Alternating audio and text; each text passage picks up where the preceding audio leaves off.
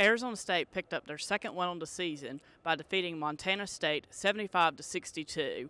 The Sun Devils had 4 scores in double figures tonight.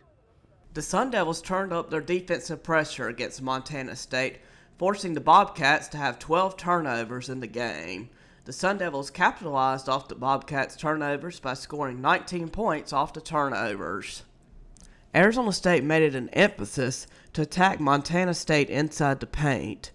Arizona State would have 40 points in the paint for the game.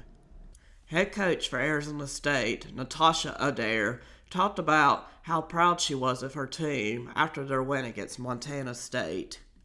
All right, well, that was fun. We talked as a team, and we talk literally every day, and the players will tell you just about creating that identity and who are we. And obviously we want to start on the defensive end with defensive energy and intensity, and I thought we came out of the locker room ready today. We had really good scout prep. The players were focused at shoot around, and just the way that we're playing really, really hard. And we talked to them about 20 minutes last game. Let's put together 40-plus minutes today. And I thought we're getting close, right? We're getting close. There are things we'll obviously go back, look at the film, and grow from. But, this is a group that it doesn't matter. Players are filling up the stat sheet from a defensive intensity. We got our 40-plus rebounds. We got 49 rebounds today. We were plus 12. We had 40 paint points.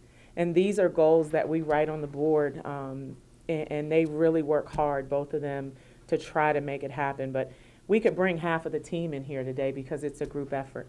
And we tell them it doesn't matter who, it could be a different person each night as long as we do it together. And so I love what we're creating. I love how hard the players are working, and we're 2-0. Sun Devils return to action on Monday at 7 o'clock when they take on San Francisco right here at Desert Financial Arena. In Tempe, John Kenny, Inferno Intel.